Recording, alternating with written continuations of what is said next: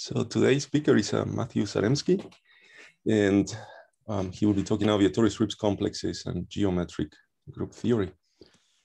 Thank you. Yes.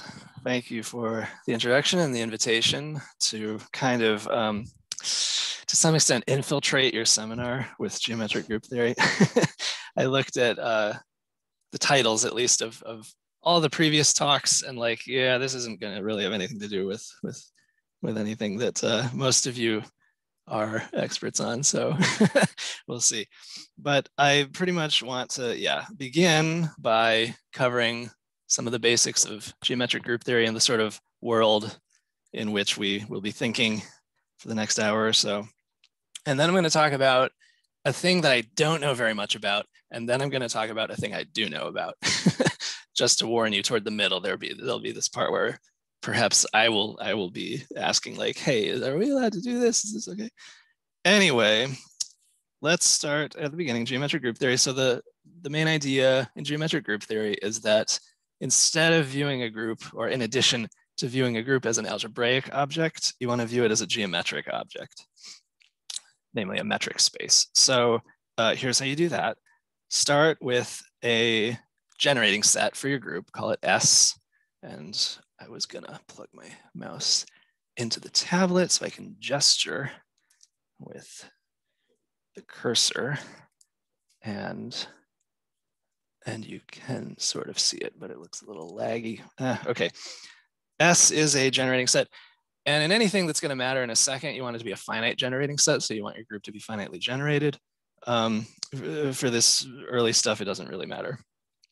The word metric on the group, here's how you turn it into a metric space. You just define the distance between two elements to be the minimum number of generators you need to write the difference, you could call it the difference of the elements, G inverse H.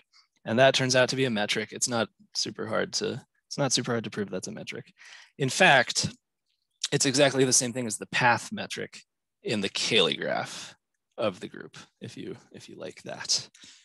Yep, so you can just do this.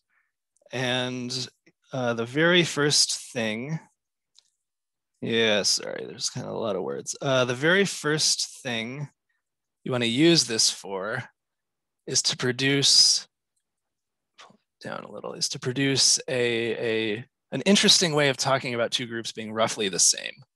Instead of just saying two groups are the same if they're isomorphic, that's too easy. And there's not a lot you can do with that, I guess. Viewing them as metric spaces, here's this other notion. You say two groups are quasi-isometric if there are functions going between them satisfying a whole bunch of stuff. Let's try to work through this. So first of all, you need a function phi going from your one group to the other group, from G to H, and you want it to be CD Lipschitz, which pretty much just means you don't want distances to blow up too much, right? You want a multiplicative constant C, and you also allow an additive constant D over here. And this is hard to look at, but it's just saying the distance between the images of any two elements is not bigger than the distance they started at, possibly blown up by this multiplicative factor and this additive factor. So you allow that. And then you call this a quasi-isometry if there's kind of like a reverse map. Psi, did I call it? Yes. Psi going from H back to G, also CD Lipschitz, such that when you like compose them in either direction, if you go there and back, or if you go back and there, you don't necessarily get the identity literally, but you get something really close to the identity. Distances don't, or the point doesn't move more than that constant D. Or you could use a new constant E if you wanted. Just take the max of all the constants and get a universal constant. Okay, so yeah, it's kind of this notion of equivalence of groups up to coarse isometry, quasi-isometry. You say they're basically the same if the distances don't change that much. The immediate first reason this is important is that if you have a finitely generated group and you pick a word metric using one finite generating set, and then you pick another word metric using another finite generating set, as long as both of those things really are generating sets, then these metrics are quasi-isometric to each other, it turns out. That's even not really that hard to prove. You need them to be finite, though. You need finite generating sets. Yeah, so thanks to this, when you're viewing groups as metric spaces, you want to think about like the quasi-isometry class of a group. And it's well defined because it doesn't matter which finite generating set you pick. Up to quasi-isometry, you'll still be like talking about just your group. And now you can ask whether other groups are quasi-isometric to your group. And I'll mention this is a much coarser notion of equivalence than isomorphism. It's pretty easy for non-isomorphic groups to be quasi-isometric. For example, you see here all the non-abelian free groups. Those things are all quasi-isometric to each other. In fact, they're commensurable with each other. Yeah, so this is a much coarser notion of equivalence than just groups being isomorphic.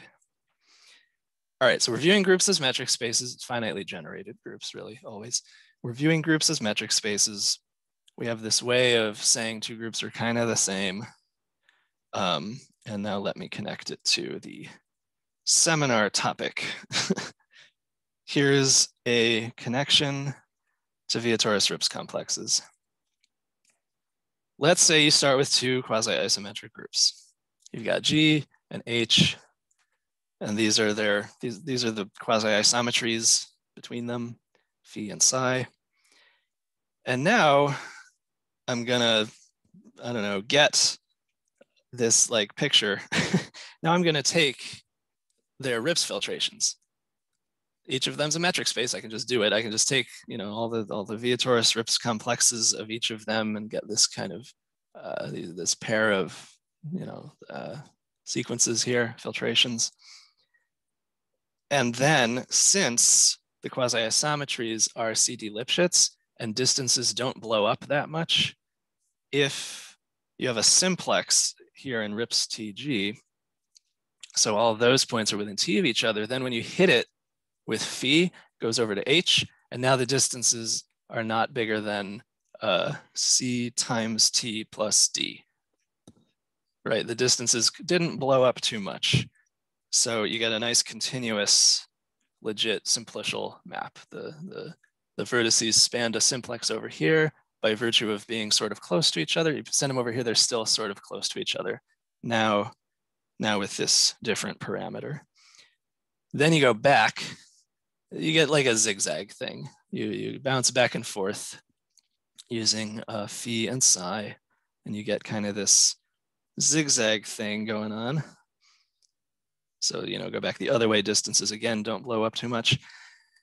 And it turns out that because one of those defining properties of quasi-isometry said that if you compose the two maps, you maybe don't get literally the identity, but at least you get something that doesn't move things more than D. That turns out to be enough to make this diagram commute up to homotopy, it turns out. And I guess Alonso proved this, or maybe it was known before, I don't know. Okay, so in this way, a quasi-isometry between two groups gives us, I think this is a loaded term that maybe I'm not supposed to use. I'm not entirely sure. I said interleaving. I don't know. I'm friends with Mike Lesnick. I'll ask him at some point, I guess. Yeah, maybe a homotopy interleave. It only commutes up to homotopy. I don't know if that's bad. But anyway, there's this connection between the Rips filtrations, right? they're sort of attached to each other in this way. Okay, cool. So quasi-isometric groups give you interleaved Rips filtrations. And in fact, actually, I guess so far, nothing really mattered that they were groups, right? They didn't even have to be groups, just metric spaces, come to think of it. Yeah. Okay, definition. Now I'm gonna start connecting this to things that I think about gradually. Say, definition, here's a definition. Say that a filtration, really just any filtration of anything, but we'll use, you know, Rips TG here. Call the filtration essentially n-1 connected. I don't know whether this is like I feel like this is probably not a standard term in applied topology because these things tend to be finite and this would be sort of a vacuous trivial definition then, but essentially n-1 connected if for all t there exists S, maybe bigger, such that when you include the T parameter complex into the S parameter complex, so viewing Rips T as a subcomplex of Rips S, all the homotopy dies up to the bound you wanted. So n-1 connected just means all the homotopy dies up to dimension n-1. Essentially n-1 connected means, well, maybe the individual pieces, the homotopy groups don't actually, they're not just like dead up to dimension n-1, but for all t there exists an S so that that inclusion at least induces the trivial map in homotopy up to that n-1. By the way, I'm using n-1 instead of n, and you might be looking at that like, why isn't he just saying n? It's just because I'm so used to certain things that this is what I always say. For obnoxious historical reasons, n-1 connected is always the right thing to say, I guess. I don't know. Okay, so that's what essentially n-1 connected means. It means your filtration, like the individual pieces of your filtration might not be highly connected, but at every stage you can find uniformly a spot higher so that this inclusion kills all the homotopy, all of it at that stage. All right, you can do a similar thing with homology. N-1, essentially n-1 acyclic, I suppose you would call that. If say same thing, but now you know it induces the trivial map in reduced homology in all dimensions up to n-1. Okay, and now the reason I bring this up is because look, if you have two interleaved filtrations and the one of them is essentially n-1 connected, then so is the other one, right? Like this one's essentially n-1 connected. You want to prove this one is, well, just go over here, find a spot where everything died, and then go back. And up to homotopy, it commutes. So there you go. You just killed everything from this stage at that stage in the second filtration. Yeah, the hard thing here was getting this to. Can you give us an example? I guess the finite group, this is a trivial definition, but for infinite groups? Yes. So good point. Should have said that probably at the very beginning. In geometric group theory, we tend to really only care about infinite groups. Yes, you are right. For finite groups, everything here is trivial. Yeah. Some simple example, for example, one connected or two connected, when this is not trivial. Yeah, so in practice, a lot of the time, your filtration pieces really are already however much connected. I guess the main one, like if you think of Z, then each one's just contractible anyway, right? But you could imagine something like so this wouldn't be the Rips complex of a group or anything, but picture a tree that's like hanging here and branching down forever. And then the filtration is kind of like chopping it in half in a certain way. So now you have all these disconnected pieces of the tree. So that sublevel set is not literally connected, zero connected. But if your tree is such that there is some uniform place up here where all of those disconnected things become connected by this finitely higher stage, then this would be essentially zero connected. You know, maybe at every stage you have finitely many connected components, but if you just go up like 5 higher, those get connected. And now maybe new ones appeared, new disconnected parts appeared, but it's still fine. That would be an essentially zero connected filtration that's not literally zero connected at any stage. But yeah, part of the problem is that it turns out as soon as a Rips filtration is essentially simply connected, then the complexes are literally simply connected from some stage on. So you'd have to go to the higher ones, like 2 connected, 3 connected, and it becomes a little hard to picture. But Yeah, okay, thanks. Okay, good. So this is like an invariant now of quasi-isometry classes, right? This is an invariant of the Rips filtration of a group that it's an invariant up to quasi-isometry. If 2 groups are quasi-isometric and one of them has an essentially n-1 connected Rips filtration, so does the other one. And since we're working up to quasi-isometry, the Rips filtration is sort of well-defined. Because it's okay if you change the generating set. Okay, so yeah, now here we go. This is the thing I study. Definition: a group G is said to be of type Fn if, now actually kind of ignore this blue definition. Let me breeze through this blue definition. If there exists a connected CW complex whose fundamental group is G and whose higher homotopy groups are all trivial, and where the end skeleton of that complex is finite. That's the official definition of type Fn. It turns out F1 is equivalent to finite generation. Oh, okay. And F2 is equivalent to finite presentation. Oh, so obviously these are important. I mean, those are important, so I guess all of them must be by induction or something. I don't know. But maybe here's what you should actually think about. Theorem, which I don't know if it's really like appeared, I don't know. It's essentially due to Brown. It's essentially due to this thing called Brown's criterion. It turns out that a group being of type Fn is equivalent to the thing we were just talking about for a while. A group being of type Fn, it turns out it's equivalent to its Rips filtration being essentially n-1 connected. And in particular, this is an invariant of quasi-isometry. So Alonso's theorem was that these finiteness properties type Fn are QI invariants. If 2 groups are quasi-isometric and one of them is of type Fn, the other one is of type Fn. And that was the proof. I've more or less done the proof by now. You take their Rips filtrations, the quasi-isometry means they're interleaved in this way. And now type Fn means the one of them is essentially n-1 connected, and the interleaving forces the other one to be. Yeah. So.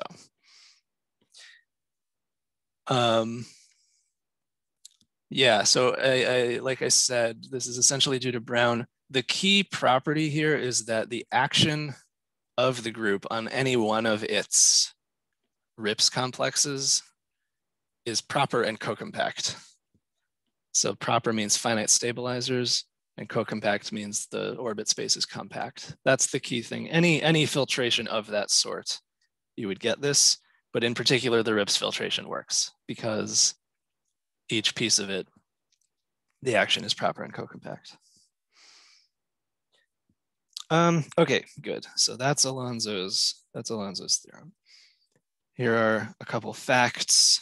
Like I said a little bit ago, it turns out that in the n=2 case, and I guess the n=1 case for easier reasons, but in the n=2 case for finite presentability, that's type F2.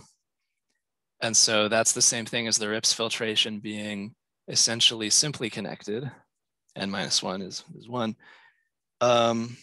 But it turns out that that's actually equivalent to there existing a T where Rips T of G is literally 1 connected, is literally simply connected, and all the ones beyond it too.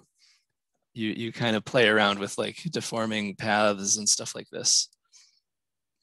Yeah, so every finitely presented group has simply connected Rips complexes from some stage on. Question, is the same thing true for type Fn? No idea. Nobody knows, I think, unless somebody's not telling me.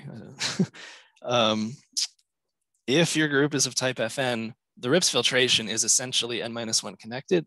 I have no idea whether it's true that there exists an n-1 connected Rips complex, though. I mean, even for type F3, I don't know. yeah, it's just kind of wide open as far as I know.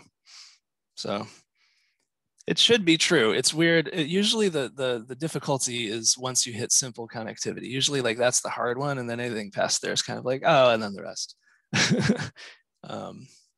There doesn't seem to be a good reason for this to not be true, but I suppose I also just kind of don't know. But what is true, here's what is true, this last fact here. You're not going to get away with a for all n thing. So it's not true that type Fn for all n, also known as type F infinity, it's not true that that means you have a contractible Rips complex. Infinity connected, I guess, is contractible.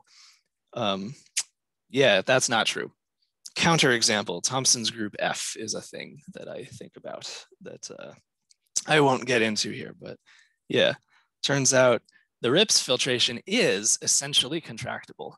So for every T, there exists an S. I don't know why I keep making S below. S is bigger, so it should be above.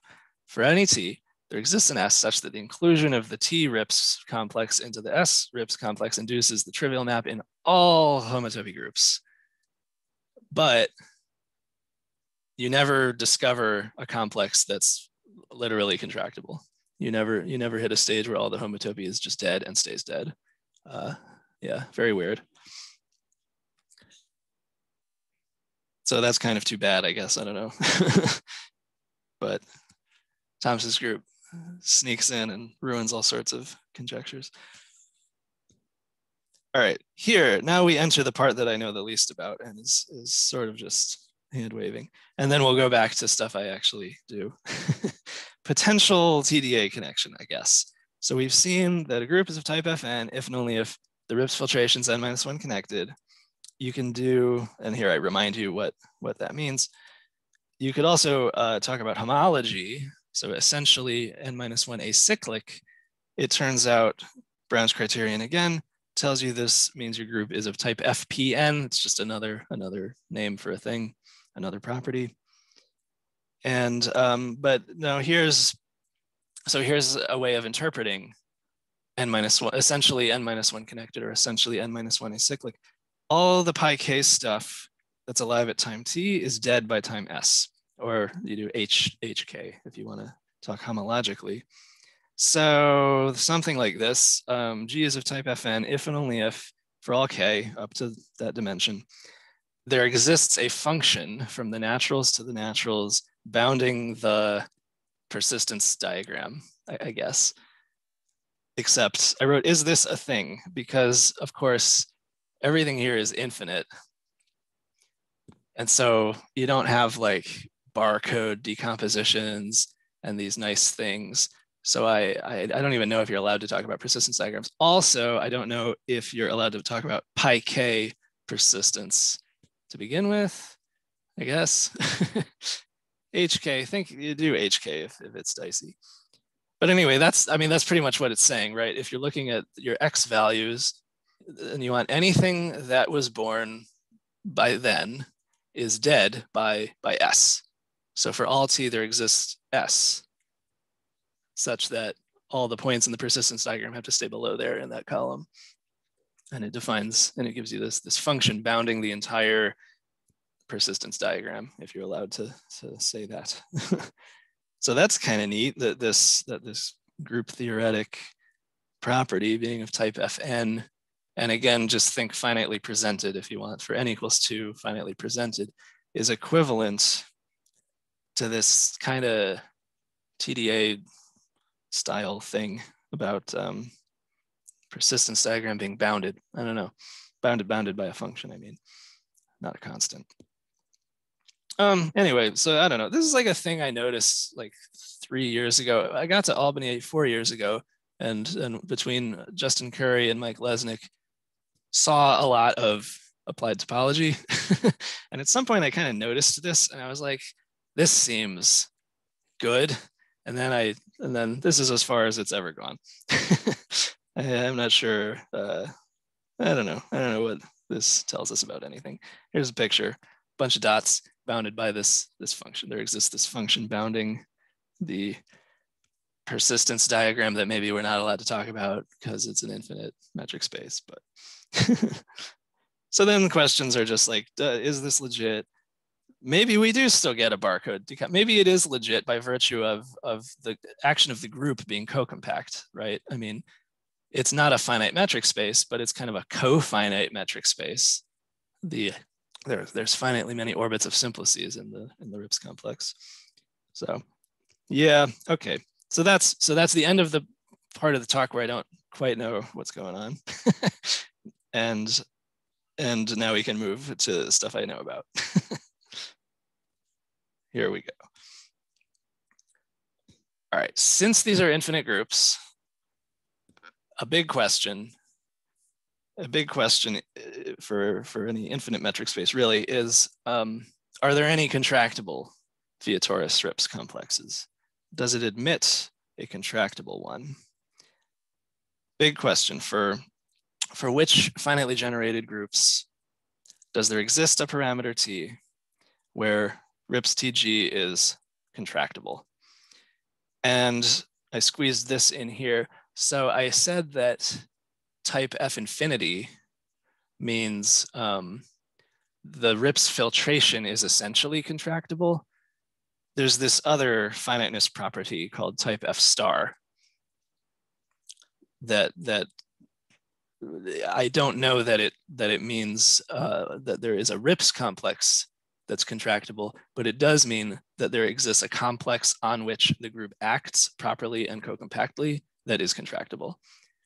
Maybe it always has to be a Rips complex. I don't know. Maybe as soon as you admit a geometric action on some contractible complex, you have to do so on a Rips complex. It could be. That definitely could be. But anyway, type F star, just think like contractible Rips complex. That's definitely a consequence of being of type. Or sorry, that's type F star is definitely a consequence of having a contractible Rips complex. All right, of course, the big example is hyperbolic groups. This is like why Rips's name is there, and this was his big result. And anytime I cite it, I always cite Bridson and Heffliger's book because Rips himself, I don't know if he like published this or I don't know what's the deal there. I don't know the history, but yeah. If a group is delta hyperbolic, then yes, it has a contractible Rips complex. It's type F star, and it works for any, I didn't double check this, but I think this is right, for any T greater than or equal to 4 delta. That sort of rang a bell. What does delta hyperbolic mean? In green here, this is what it means. It means that geodesic triangles in the Cayley graph are delta slim, which means that any side, this one, can you see my mouse? Kind of, yeah. Any side is contained in a delta neighborhood of the other two sides. So the dotted blue lines are supposed to be puffing up the other two sides to delta neighborhoods, and you completely eat that third side.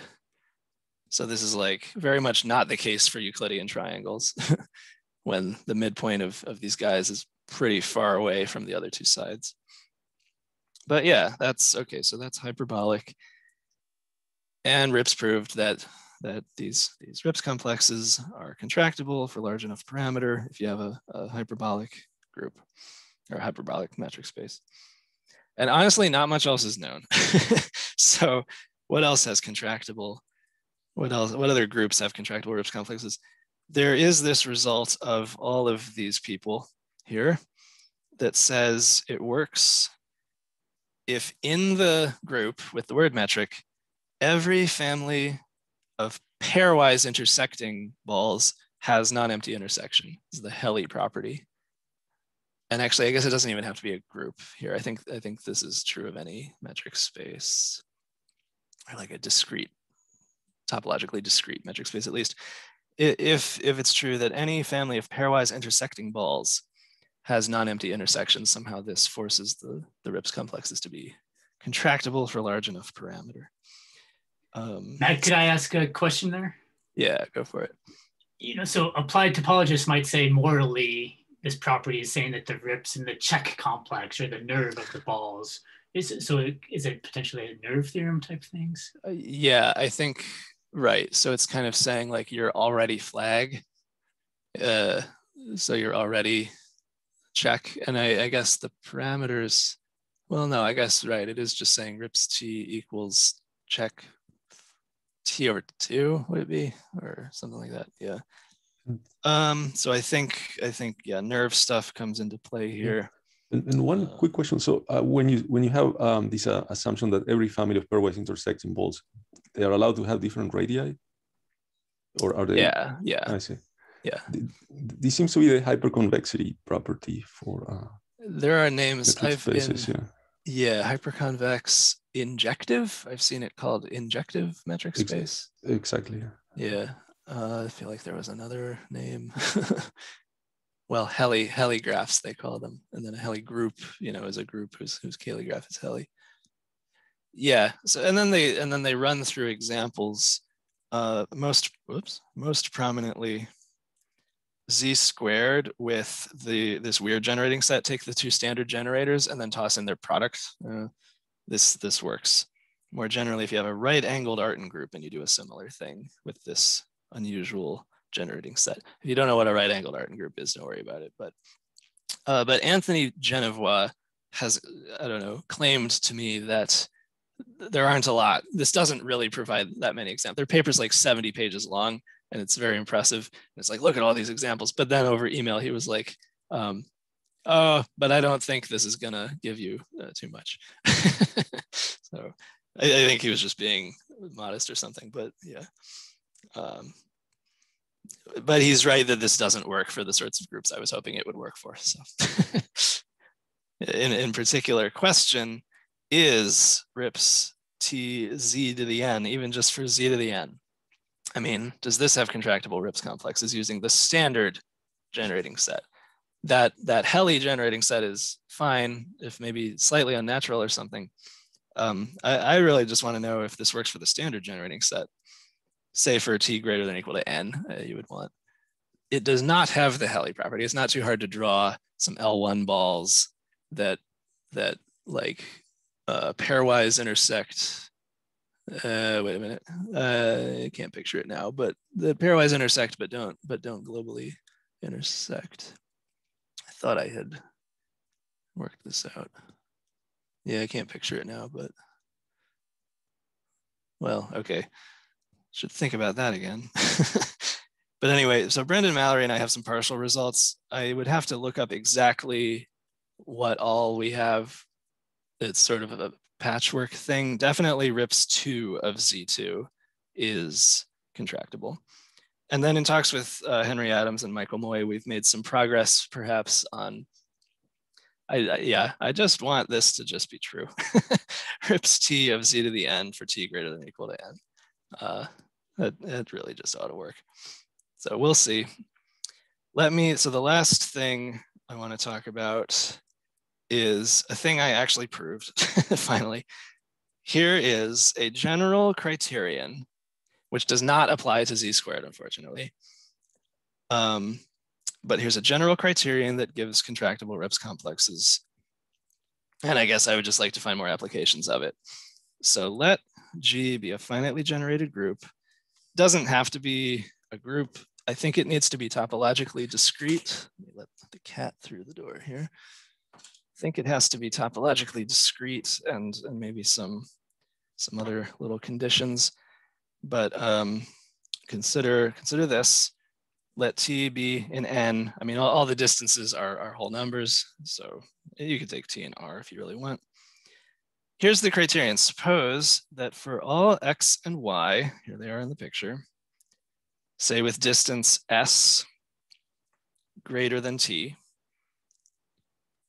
for all sufficiently far away X and Y, there exists a Z, and you should picture it as being kind of in the middle of X and Y, such that for all W as close to X and Y as they are to each other, so for any equilateral triangle you form, or W could be even closer, we have this property. We have that Z is even closer to W. That strict inequality is annoying but necessary. If that's a less than or equal to, it doesn't work. You need a less than here. So if you have all that, then the Rips complex is contractible at parameter T. So the T here was like, S had to be bigger than T here. And so in particular, then a group satisfying all this is of type F star, has a contractible Rips complex. Yeah, so here's the picture. There's X, there's Y. Here's the Z that exists, so that any W within S of both X and Y is strictly within S of Z. That's what you need to happen.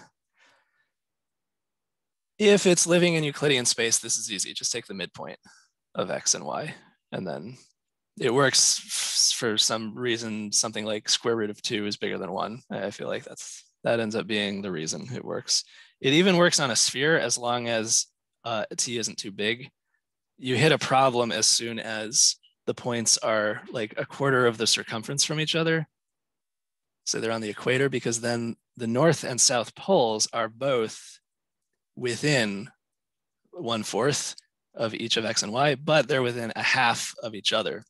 So there's no way this Z could exist with the distance being strictly less than 1/4, right? Something strictly less than 1/4 plus something strictly less than 1/4 isn't gonna reach a half. But it works on the sphere up to that spot where it starts not working. And it works all the time in Euclidean space and hyperbolic space and stuff like this. Yeah, so the proof of this uses Besvina-Brady-Morse theory, which I'm always happy to talk about, but I figured for this, I would not be able to get into the nasty details of that. So let me just say what I used this for and then wrap up. 35 minutes, yeah, sure. So far what I can do with this is get type F star for some groups. Asymptotically cat 0 groups is the main class I can handle. These include the hyperbolic groups. So this like recovers Rips's result. And what it is, it's groups whose asymptotic cones are all cat 0 spaces. Hyperbolic groups, they're all R trees, and trees are cat 0. So this is a generalization there. But outside asymptotically cat 0, yeah, it's hard to get this criterion to apply. There should be more groups where this criterion applies. Wild conjecture, I don't know, for years I've sort of thought this would be neat to prove. I have like no idea if it's actually true, so I'm calling it a wild conjecture. But yeah, it sort of seems like if G is both amenable and automatic, which I'm not going to define, then it should have a contractible Rips complex. And so in particular, if this was somehow true, which I really have no idea, but it would humorously prove that Thompson's group F can't be both amenable and automatic, but it wouldn't actually say which one breaks. It would just say, well, it can't be both. So these are like two really big open questions about Thompson's group F. Nobody knows anything about whether it's amenable or not. Nobody knows anything about whether it's automatic or not. I just think it would be funny to prove that it can't be both, but then like not say which one. Not actually say which one fails. And Rips complexes could do that in theory. I sort of, yeah, if the group is both amenable and automatic, existing examples of such groups are pretty much like abelian groups, virtually abelian groups. There's very few examples of things that are both amenable and automatic. So it's a little bit, yeah, it seems like it ought to be extremely restrictive. Anyway, yeah, just wanted to end with a wild conjecture. So thanks. Thank Matthew. Thanks very much for the beautiful talk.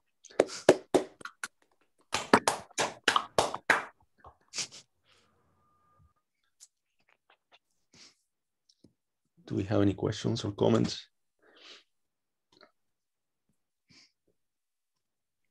So did you ask the question whether Rips at a certain scale of Zn with a standard generating set is contractible? Yeah. Can you maybe give some idea of why this might be difficult? I think the reason it's difficult is because in existing examples where you can get contractible Rips complexes, there's some sort of like negative curvature or non-positive curvature, or like at least geodesics kind of fellow travel a little bit to some extent. But with something like Z to the N with the standard generating set, you have these wildly diverging geodesics. And that seems to be sort of the problem. It's extremely not non-positively curved, and you have nowhere near unique geodesics, and this somehow creates problems. And even the Helly property, where the pairwise intersecting balls all have to have a common intersection. Again, that's kind of like a non-positive curvature-esque property, where like as soon as they touch a little bit, they get pulled in and have to all kind of touch in the middle, something like that. Zn samples Rn, right? So instead of increasing T, you can think of this as sampling Euclidean space with the L1 metric, I guess. Yeah, so you could look at the L1. That's a fashion, and then don't the standard theorems give you that's the same homotopy type as Rn? I don't think so. I think something to do with non-contracting. So with L infinity, so Henry pointed out at some point that with L infinity, it does work, but with L1, right? Okay.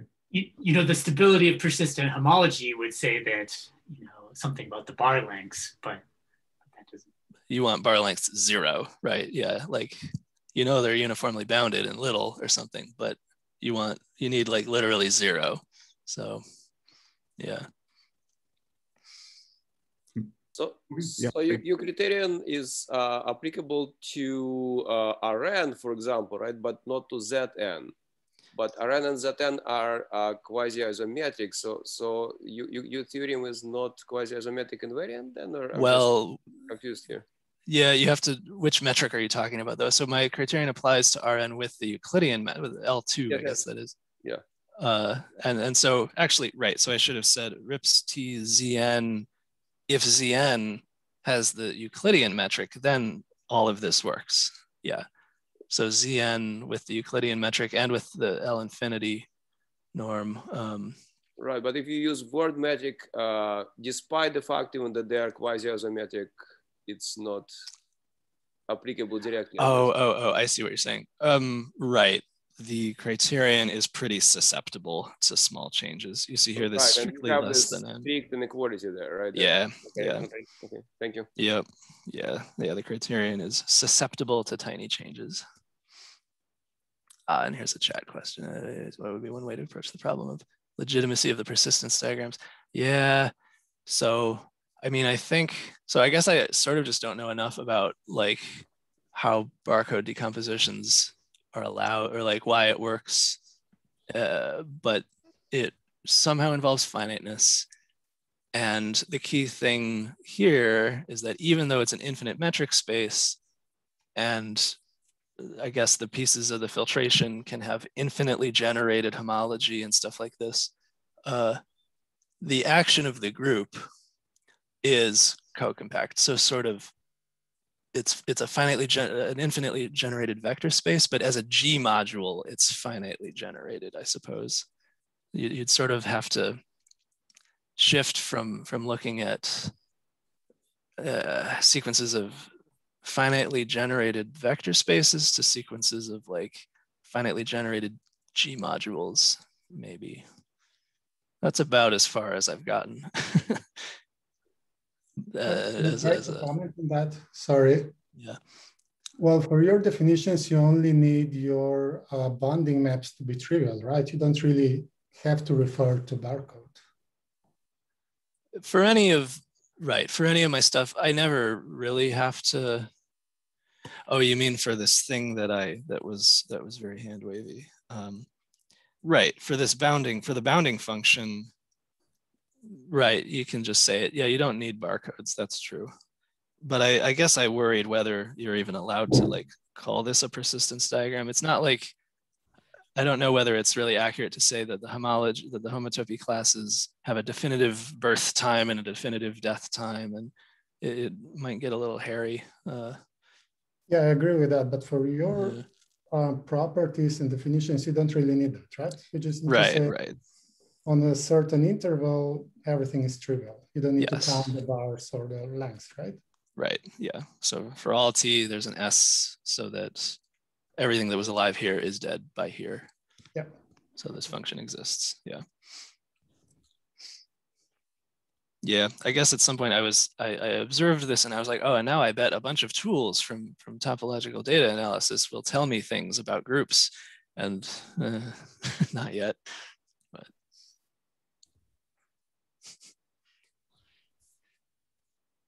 show that diagrams do exist in some of the contexts, I feel like there should be something to do with the fact that even though it's not finite dimensional merely over the field, it like is over once the group starts acting, something like this. Yeah, some sort of finite dimensionality seems to still exist in these contexts. Isn't it just equivariant homology or cohomology that you? Yeah, I suppose. So you could, okay, right. So you do persistence stuff with, instead of like coefficients in a field, coefficients in a group ring or something like this. Yeah, I feel like I just don't know enough ring theory to really get a handle on. I think also part of the problem is I'm not entirely sure what the question is. I feel like there's like a solution in search of a problem happening. But yeah. What is known about it? So if a group satisfies H star property, so what is known about the group? I mean, can you say about the converse direction? So it cannot contain arbitrarily large copies of z to the n. I mean, arbitrarily high rank z to the n's. That's the first thing that comes to mind. This is essentially why Thompson's group F is not of type F star, because it contains z to the infinity. If you additionally know that your group is residually finite, then being of type F star means you have a finite index subgroup that has a compact classifying space. So it has finite cohomological dimension. It's sort of a very tightly controlled group. So F star has only been around for a couple of years under that name. Type F is more well known. Type F just means you have a finite classifying space. If you're torsion free and type F star, then you're type F. So that's kind of a reason to care about type F star also.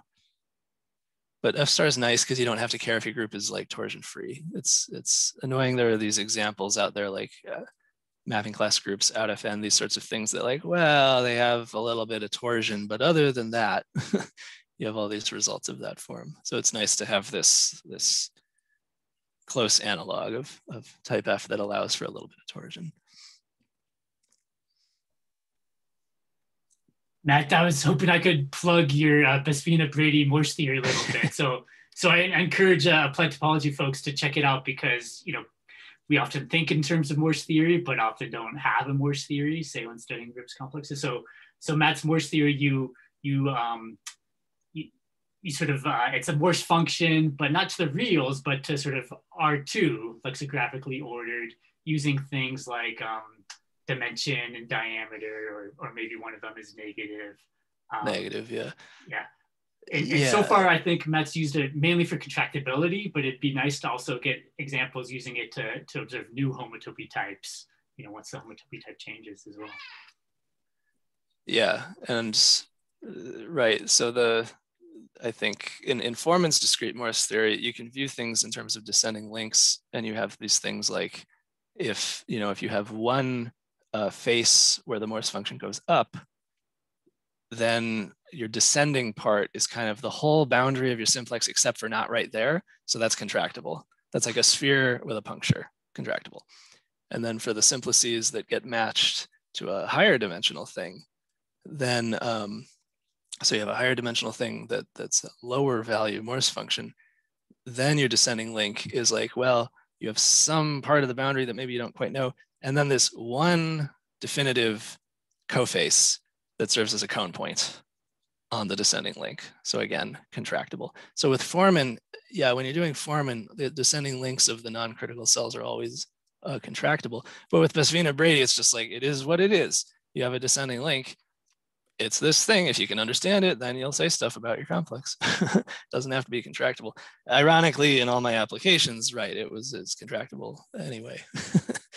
But in theory, this should be able to tell you some stuff that Foreman couldn't handle, I guess. But yeah, right, this is yet another thing where it's like, yeah, that would be nice to come up with examples, and then actually finding them is hard.